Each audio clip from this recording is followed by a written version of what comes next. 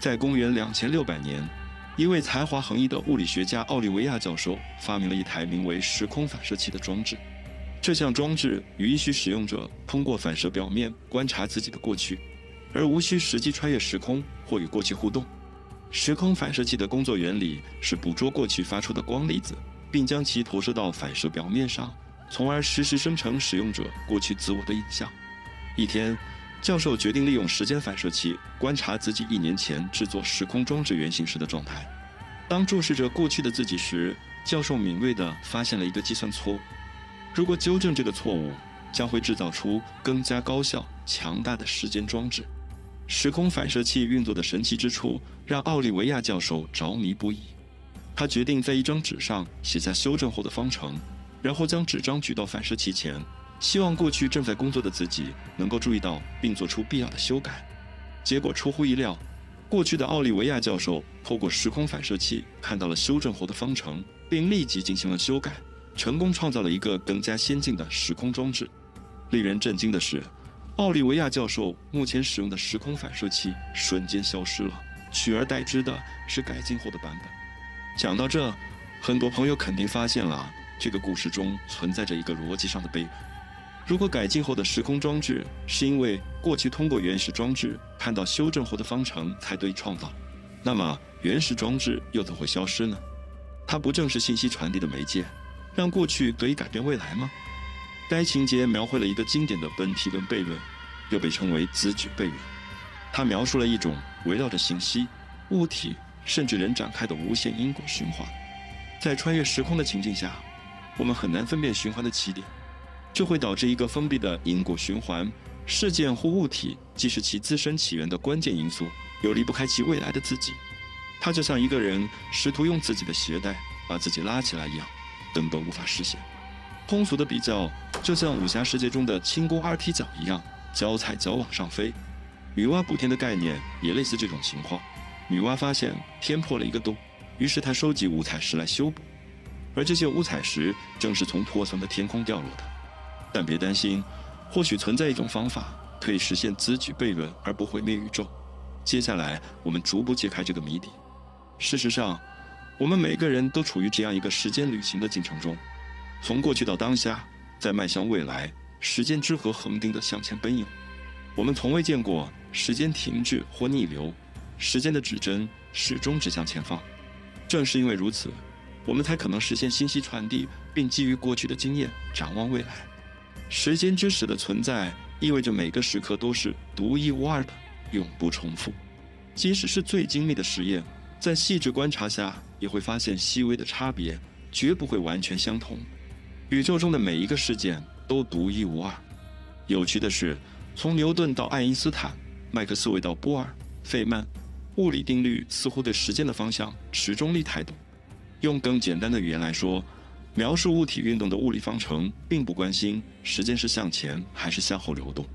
根据这些方程，遵循物理定律的系统在正向和反向时间流逝下都应该表现出相同的结果。尽管物理定律本身似乎对时间的方向持中立态度，但在我们日常生活中，时间却只会向前流逝。为什么会出现这种现象呢？爱因斯坦1905年提出的狭义相对论更带来一个令人惊讶的观点：时间并非绝对，而是相对的，会随着观察者而改变。无论你身处时空中的何处，都会感受到相同的物理定律，并且宇宙的基本常数也始终保持恒定。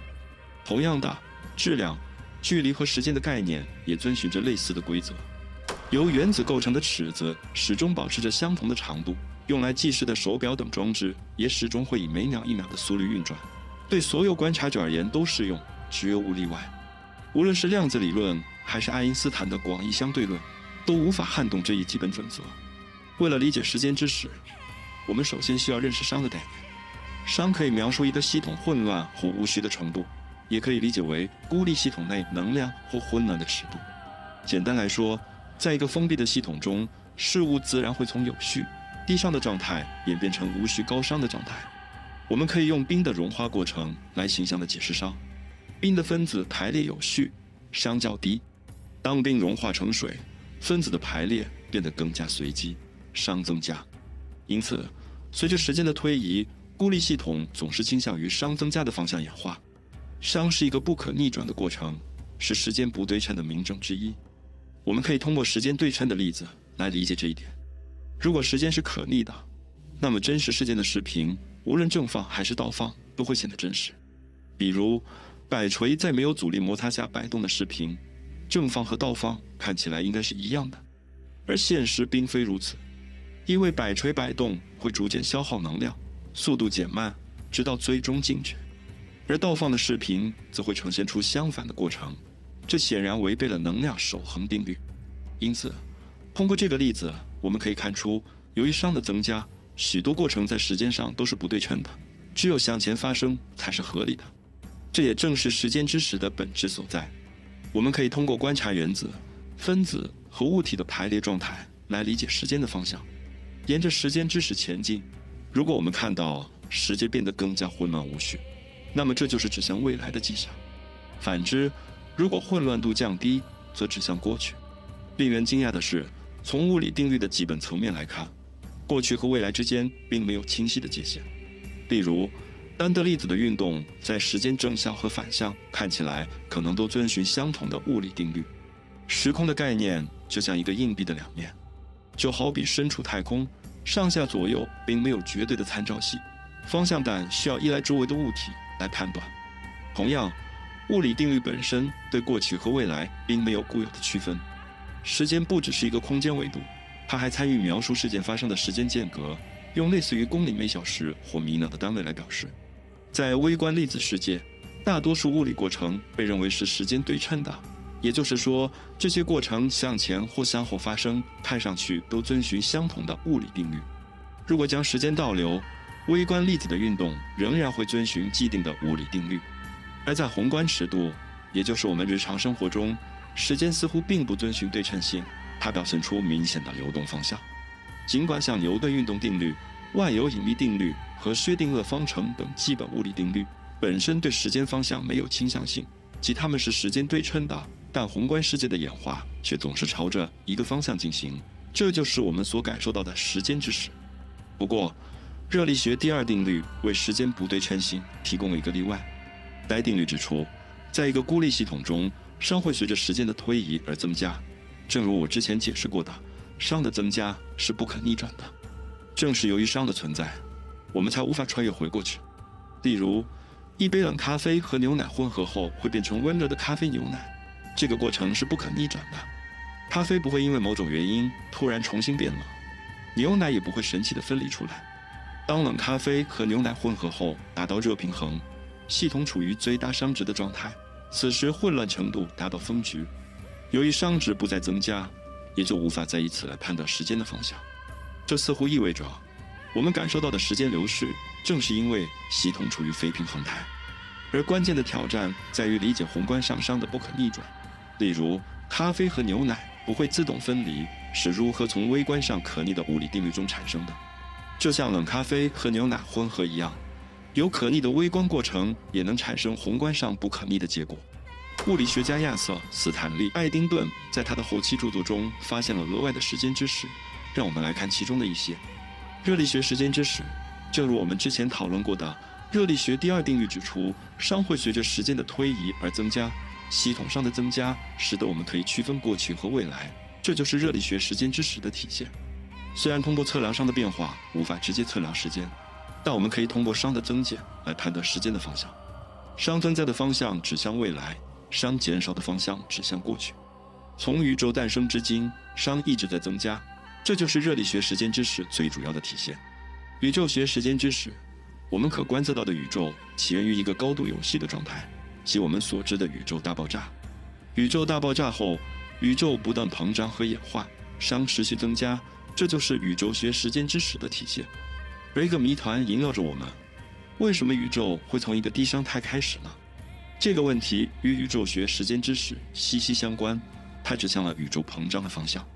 现代物理学仍在探索宇宙大爆炸之前可能存在的状态，以及是什么原因导致了宇宙从有序走向了无序。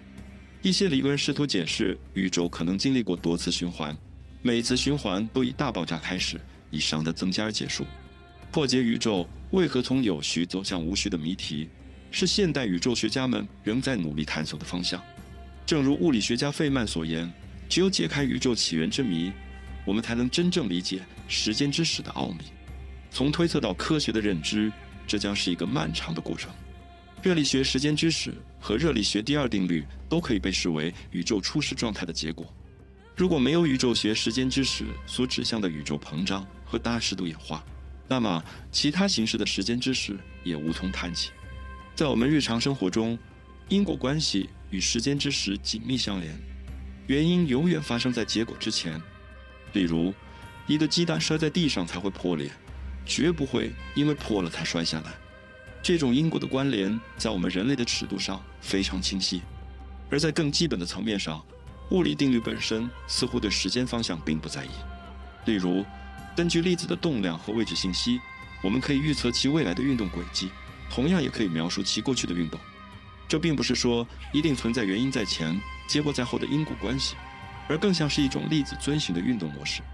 因此，我们人类尺度上对于因果关系的理解，在微观世界可能并不适用。不过，这种原因和结果的关联，在大量粒子聚集的情况下才会变得明显。宏观世界感受到的因果关系，可以被视为热力学时间之始的产物，而热力学时间之始又源于热力学第二定律。现在，让我们来看看量子时间之始。根据哥本哈根诠释的量子力学，量子过程遵循薛定谔方程，而薛定谔方程本身是时间对称的，但波函数坍塌却是非可逆的，这为量子时间之始做出了贡献。所谓波函数坍塌，是指在测量过程中，粒子的状态从叠加态变为确定的单一状态。即使测量后的状态是概率性的，但坍塌的方向却是确定的，指向了未来。从这个角度来看，量子时间之始似乎与热力学时间之始存在某种关联。在量子世界中，熵的概念可以被信息所取代。信息丢失的过程与热力学系统熵的增加类似，都指向了时间的流逝。让我们想象一下，当你注视着波浪时，会发生什么神奇的事情呢？根据量子力学理论，在你观察到波浪的瞬间，它就神奇地坍塌了，仿佛你与波浪纠缠在了一起，影响了它的状态。正因如此，时间之始似乎总是指向熵增的方向，就像是一团毛线只会越来越乱一样。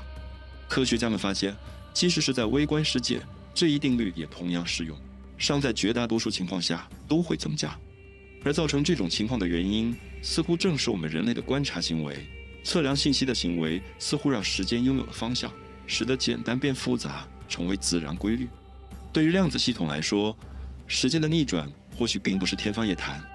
世界就像一个巨大的网络，当两个物体之间存在关联或纠缠，也就是共享了一些信息时，时间似乎才会按照我们熟悉的熵增规律运行，变得更加混乱无序。就好比两颗相隔深远的星球，如果没有相互作用，那么时间在它们身上仿佛就失去了意义。正是这种微妙的联系，揭示了量子力学和热力学之间意想不到的桥梁。也许，时间之始的指向，本质上就是由这种信息共享的增加所决定的。就好比一个井井有条的房间，随着时间的流逝，里面的物品会逐渐散乱无序，很难再还原成最初整齐的状态。造成这种情况的原因，正是因为系统内微观粒子的相互作用。这些粒子的碰撞和交换能量会让整个系统变得越来越复杂，以至于回到初始井井有条的排列组合几乎不可能实现。因此，我们可以说，正是因为初始的低熵状态，才导致了后续熵的不断增加，成为了时间之始的指向因素之一。就如同泼出去的水永远无法收回，时间之始的指向并不是由最基本的物理定律所决定，而更像是宇宙初始状态所留下的一个印记。如果你收到一封来自未来的信，详细描述了你未来几周将要发生的一系列事件和决定，你会相信这封信的内容吗？如果你选择相信，并按照信上所写的去做，那么一切似乎都将按照既定的轨道发展。如果出于好奇心，已决定偏离信上的预言，尝试改变自己的行为，却惊讶地发现，无论你如何做，最终的结果都与信上描述的一致。时间之始似乎总能将你引向既定的终点。信件的内容究竟是预言了你的未来，还是你试图反抗命运的挣扎，反而促成了预言的实现？这封来自未来的信函带来了一个令人费解的悖论。他所描述的场景恰恰触及了自由意志与决定论的激烈交锋，以及时间之石所蕴含的过去、现在、未来之间那剪不断理还乱的联系，仿佛命运早已注定，无论你如何抗争，最终都将走向既定的结局。而这种无论如何都将导向相同结果的循环，正是因果循环或宿命论的另一种体现。这就是来自未来信件的悖论所在。信中描述的事件和你做出的反抗行为之间形成了一个循环因果的关系。这封信似乎预言了未来即将发生的一切。当你试图改变信中预言的命运时，却意外地促成了那些预言的实现，就像绕了一个圈。你我之间的因果关系颠倒错乱，让人难以分辨究竟是你造就了未来的走向，还是未来决定了你现在的行为。记得视频前面提到的奥利维亚教授吗？他制造的时空折射器就巧妙地陷入了一个类似的悖论之中。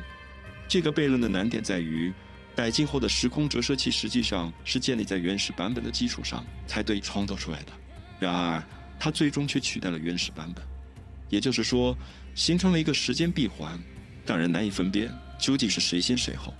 就好比为了修补漏洞，你必须借用未来更先进的工具，然而这个先进的工具却又是因为漏洞的存在才被发明出来。如此一来，改进信息究竟从何而来就成了一个谜团，时间线变成了一个找不到起点的循环。这就是著名的此举悖论。传统因果关系的链条似乎在这里断裂了。说到时间旅行，它似乎总是伴随着各种各样的悖论，也就是难以自圆其说的难题。就拿下面这个假设性的例子来说吧，一群量子物理学家在实验室里尝试将一个粒子送回1800年，以观测当时的状况。而当粒子穿越时空抵达1800年时，却意外地与历史人物发生了互动，改变了历史进程。这就触发了著名的蝴蝶效应悖论，即过去哪怕微小的改变都可能对现在和未来产生巨大的影响。历史人物行为的改变会导致整个时间线发生偏移，创造出一个新的现实。为了修复错误，他们又尝试送回另一个粒子，试图修正历史，但这却陷入了递归修正悖论的泥潭之中。每一次的修正都会引发新的变动，历史就像一个不断被涂改的画卷，陷入无止境的循环。进退两难之际，他们甚至异想天开，想要通过信息传递的方式警告过去的自己，避免最初的时间旅行实验。而新的问题又出现了，信息分歧悖论。发回过去的信息就相当于在时间线上开了一个岔路口，历史的走向从此分道扬镳。过去可能会衍生出无数个平行时空，每个时空都拥有截然不同的发展脉络。原本整洁有序的实验室，如今充斥着时间线分类的混乱。科学家们也深深地陷入了悖论之网。曾经看似简单的穿越时空之旅，如今却揭示出其背后令人费解的复杂本质。科学家们不禁开始质疑，他们所进行的探索究竟会带来怎样的后果？时空旅行就好比一段充满未知的旅程，总是带给我们意想不到的惊喜，也挑战着我们熟悉的时间观念。正如我们刚才看到的那些时间旅行悖论，他们揭示了穿越历史的复杂性，看似简单的行为却可能引发意想不到的连锁反应。随着对时间旅行的探索不断深入，一个疑问也随之而来：为什么会出现这些悖论呢？是否存在一种穿越时空的方法，能够避免陷入这些令人费解的难题？说到预测物体的位置，经典力学或许能帮上忙。只要知道物体的运动轨迹，我们就能根据物理定律计算出它在某个特定时间的位置。例如，我们可以预言月亮的运行轨迹，也可以计算火箭发射到火星指定地点所需的参数，甚至可以预估接到抛向空中的球。而改变时空游戏规则的是爱因斯坦的相对论。爱因斯坦指出，巨大的物体可以扭曲时空，物体越大，它周围的时空弯曲就越厉害，从而产生强大的引力拉力，这就是我们感受到的重力。时空弯曲这个概念也为时间旅行和时间循环打开了大门，即同一个事件可能同时存在于过去和未来。经典力学和相对论这两个理论似乎存在着矛盾，就好像两个互不相容的观念在碰撞。斯德哥尔摩大学的数学家格尔曼·霍巴尔团队试图调和这两种理论，并且在数学上取得了突破性的进展。那么他们究竟发现了什么呢？让我们想象这样一个场景：你穿越时空回到过去，阻止世界上第一例新冠病毒感染发生。但是，如果成功了，不就意味着你最初穿越时空的动机也随之消失了吗？这形成了一个时间旅行悖论。当你阻止了0号病人的发病，也就间接地消除了你自己回到过去的原因。无论你做出怎样的努力，似乎都无法彻底改变历史进程。即便你阻止了0号病人的发病，但你也可能会因为其他原因成为0号病人，或者其他人会取而代之。历史就像一个拥有自我修复能力的系统，当你试图改变它时，它会自动校正，让重大事件继续以某种形式发生，从而为你年轻时的穿越行为创造动机。也就是说，无论你多么努力想制造一个时间悖论，时间线都会自动调整，避免出现逻辑上的矛盾。托巴尔团队的数学模型表明，在允许自由意志存在的情况下，穿越时空在理论上是可能在我们宇宙中实现的。也就是说，即使你回到了过去，并且拥有改变事件的能力，历史发展的大方向仍然会找到出路，让你的穿越行为变得合理。简单来说，托巴尔的计算暗示时间拥有自我修复的特性。过去我们总认为时间就像一个脆弱复杂的系统，哪怕过去发生一点点小小的改变，都可能对整个系统的演化产生翻天覆地的影响。而托巴尔博士却提出一个新颖的观点：时间或者说是自然界本身，也许比我们想象的更具弹性。这不禁让人开始思考自由意志的本质。托巴尔的理论如果成立，那么它将对自由意志和命运概念带来巨大冲击。既然过去无法改变，那么我们做出的选择还有意义吗？小时候我们常听的蝴蝶效应，极微小的初始条件偏差能带来巨大的长期后果，又该如何解释呢？难道自然规律真的像一个精密的钟表，一切早已注定？这不禁让我们反思一个最基本的道理：我们的行为是否真的会带来后果？一直以来，我们都教育孩子要为自己的行为负责，而托巴尔的理论似乎挑战了这一传统观念。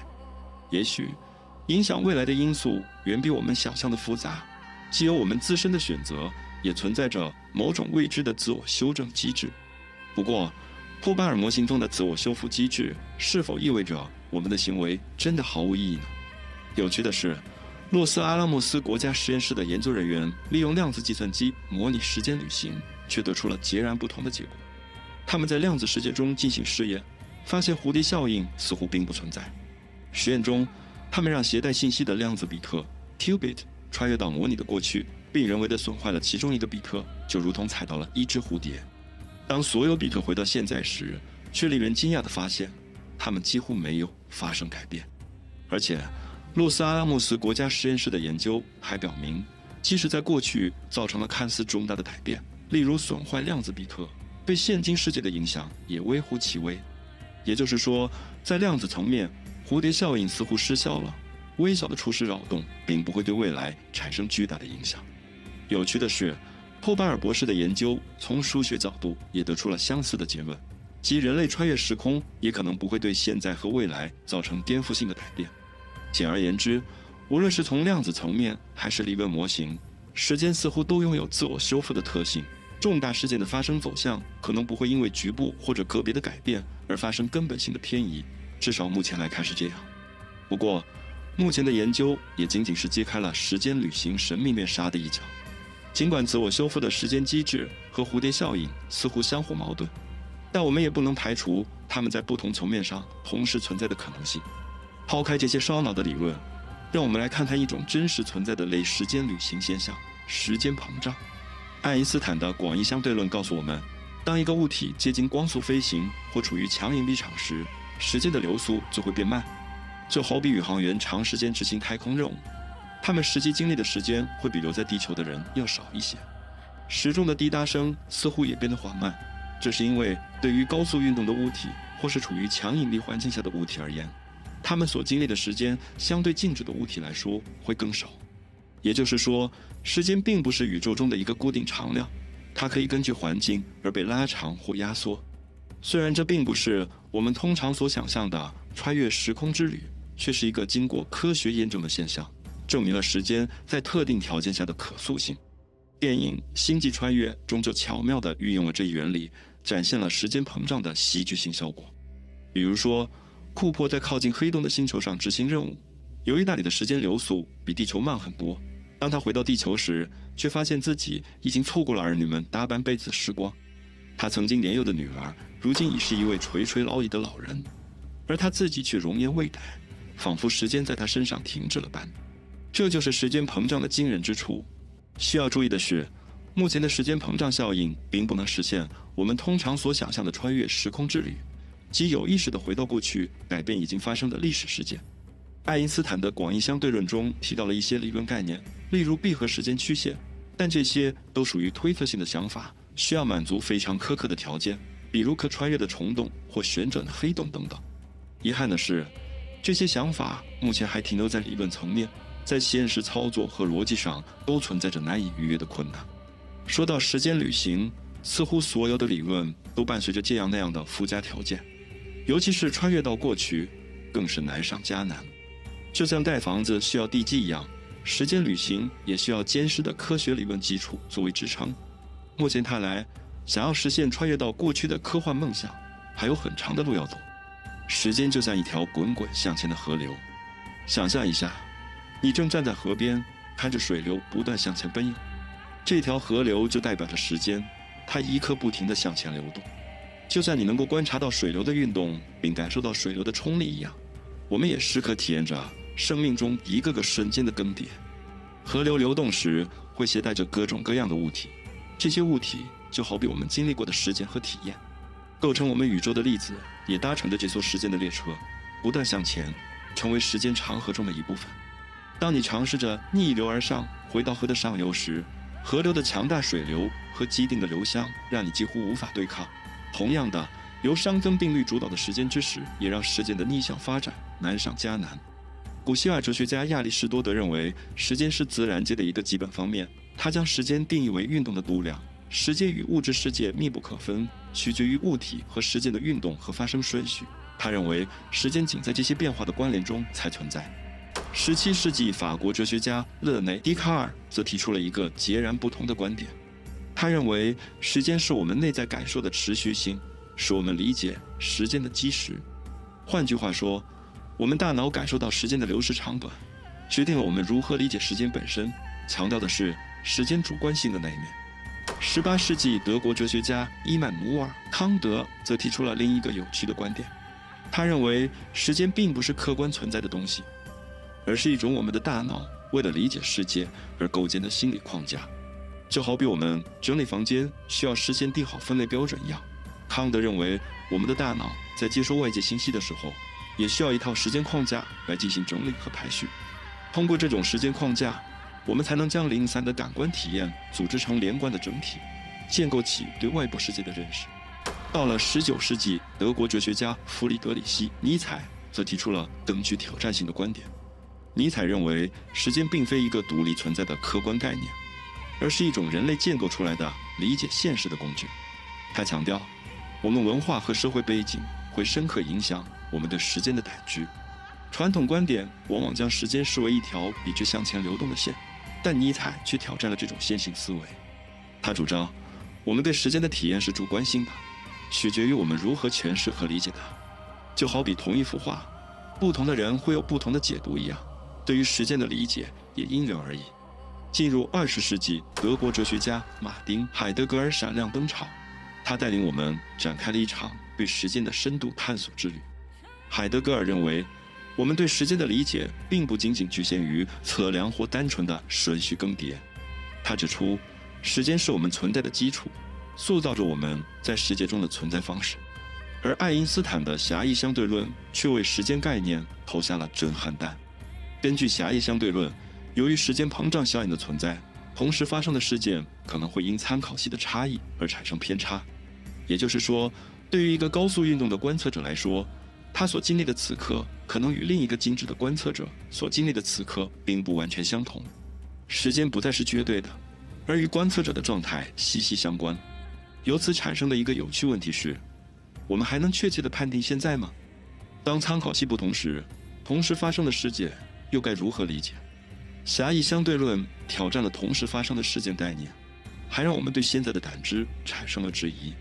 现代物理学更进一步，将时间从一条笔直向前流动的线变成了一个充满活力的舞台。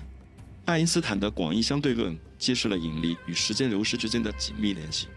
广义相对论告诉我们，时间并非滴答滴答均匀运行的，它会因引力的影响而发生变化。不仅如此，引力还会影响生物进程的速度。比如，生长在太空站里的花朵，其绽放的速度可能会比地球上的更快。这听起来是不是有些匪夷所思？背后的原理其实并不复杂，归根结底是时空弯曲惹的祸。行星和黑洞等大质量天体会扭曲时空结构，进而拉伸或扭曲时间本身。这种引力时间膨胀效应会导致不同引力场下的时间流速产生差异。当我们凝视星空，思考时间的本质时，会发现它不像表面上看起来那么简单易懂。时间并非一成不变的，而是一个充满着奥秘的领域。有时，我们静静地坐着，什么都不做，什么都不想，只是聆听时间流逝的沙沙声。这种熟悉而亲切的时间，就是由无数个飞逝的秒针和时针构成的。我们时常被它裹挟着向前，来不及细细品味其中的奥妙。正如鱼儿离不开水，我们也无法摆脱时间的影响。我们的存在本身就与时间紧密相连，时间就像一首庄严的乐曲，滋养着我们，为我们展现世界的广阔，也会带给我们烦恼、恐惧和慰藉。整个宇宙都在时间的拖拽下走向未来，并遵循着时间的秩序运转。在印度教神话中，时间被比喻成一条宇宙之河，通过湿婆神的神圣舞蹈来体现。这种将时间视为河流的观念，似乎在世界范围内都存在着，展现了人类文明对时间奥秘的共同思考。就像我们最初总以为地球是平的，后来才发现它其实是一个球体，又或者小时候觉得太阳围绕着我们转，但实际上是我们在自转一样。时间的本质也并非像直觉告诉我们的那样均匀和普遍。时间之谜就像一个浩瀚的海洋，与人类认知的其他许多谜题息息相关，比如意识的本质、宇宙的起源、黑洞的最终命运等等。这些奥秘相互交织，共同构成了一个等待我们去破解的巨大密码。而解开时间之谜的钥匙，或许并不完全在外太空。随着我们认识到时间并非我们想象的那样，好奇心也油然而生。我们究竟是存在于时间之中，还是时间存在于我们之内？时间流逝究竟意味着什么？时间如何与我们作为人的本质、我们的主观体验相关联？当我试图聆听时间流逝的声音时，我究竟听到什么？也许，时间之谜的本质关乎我们自身，而非宇宙的广袤。既然无法改变过去，那么它又预示着怎样的未来呢？或许命运的概念比我们想象的更丰富。一切是否早已注定，亦或存在着未知的可能性等待我们去探索？除了探索时间本身的奥秘，人们还思考着时间与命运之间的关联。是否存在某种更宏大的力量主宰着一切，让每个人的人生轨迹都指向特定的方向？我们所做的一切以及周围发生的一切，是否都是命中注定？也许时间在流逝的过程中是最容易改变的，然而一旦事件发生，就变得不可逆转。这是否解释了为什么我们无法改变过去？为什么我们会在更大尺度上感受到因果关系？最后，思考时间的本质，也让我们重新审视自由意志的概念。如果时间不可逆转，那么我们的选择是否真的自由？我们又该如何理解命运对人生的影响？感谢收看今天的视频，我们下期再见。